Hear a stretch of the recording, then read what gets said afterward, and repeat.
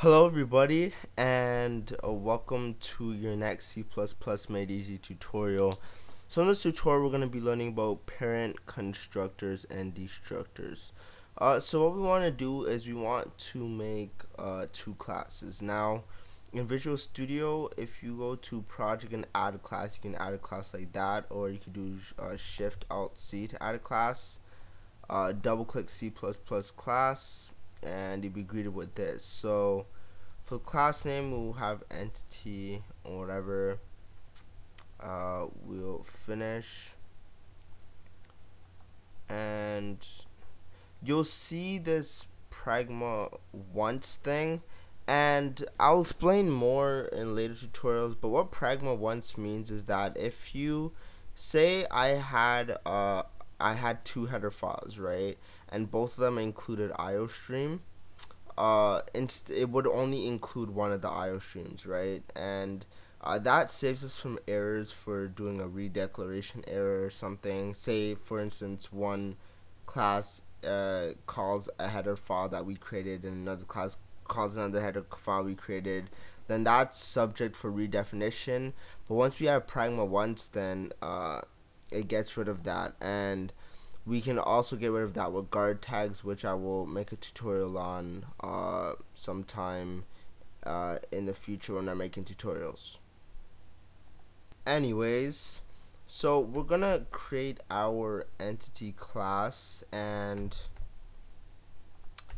we have our constructor and our destructor, and we'll just create a player class and do entity and public, and we got our player class. Okay, and when we're working with header files and such, if you are deriving from another class, you have to include that class. Remember that if you don't include it, that it doesn't know it exists, right? So you have to include it so that it knows that the entity class does exist, and then we can derive from the entity class. So what we're gonna do now in this program is we're gonna let's see, in the entity class we'll put IOStream, and since the player class includes an entity class, then we will also have IOStream in the player class. Okay, so in player.cpp we'll say SCC out, this is the player class constructor,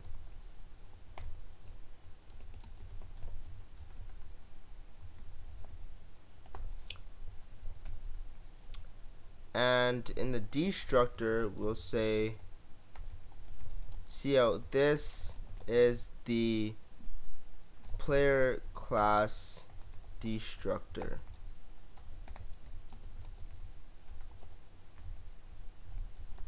And L.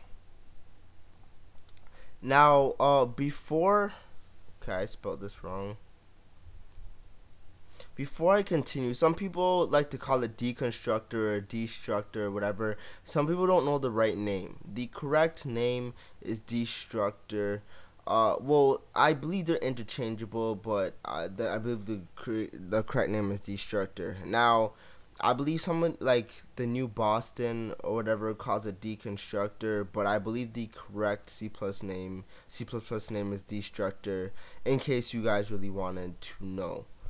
Okay, so we got the destructor there, and if you go to the create a class and you look here, you see destructor, and I believe if it was Microsoft and Microsoft designing something so big and robust or something designed for C++, then they would get the name right. I don't know, but I'm just saying.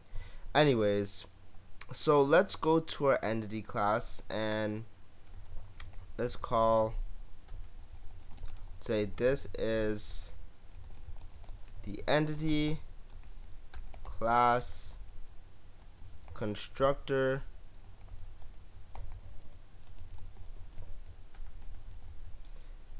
and lastly we'll say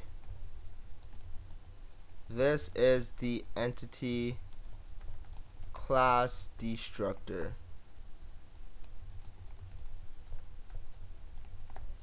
Okay, so remember what I was saying is that the parent class, the base class, or I mean, sorry, the child class does not inherit from the parent class, correct? So let's go to main and let us include the player class. So let's make an instance of player, and let's have system pause so it doesn't open and close quickly, and we'll have our return 0. So let's run this to see what we get. So it says this is the entity class constructor, this is the player class constructor. But wait, we didn't create, and when we click enter, it says this is the parent class, the player class destructor, and then this is the entity class destructor. That's what it would say when it closes. And it did it quickly, but it closed quickly. So what is going on here? I thought the parent class wasn't inherited. Well, whenever since the derived class inherits from the entity class, think of it like this. In order for a class to work, it needs to run the constructor. So think of a constructor as the engine of the car. So in order for a car to run, you need to start the engine. So with the constructor is like the engine. Whenever it inherits something, for the player class to inherit from the entity class has to be quote unquote working. So in order for the entity class to actually be working, it needs to call the constructor. Uh, Normally the constructor, you initialize some critical variables or something in there. That's why they have it like that. But in order for the player class to actually inherit from the entity class, it has to call the constructor.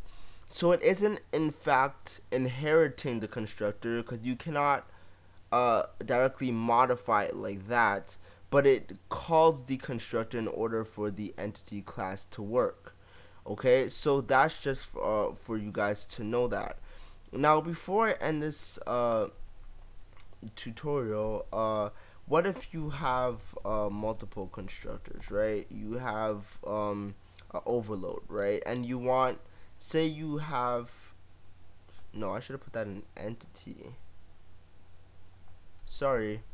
So say we have an entity and we have an overload, and say our player class, you want it to derive from the first overload or whatever, and or like we can still put this here if you wanted or whatever, or you wanted the animated class to take it from the first overload or whatever. You could do anything you wanted. So in this case, we could put entity, and we could put a there,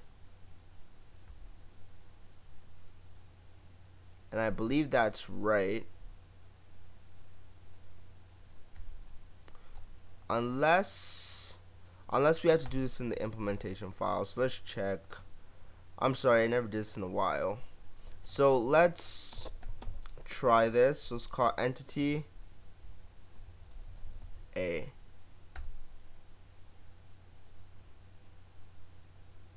No, not a. Sorry, there's nothing in a. So 1. So in this case, what we're gonna do is we're gonna make we're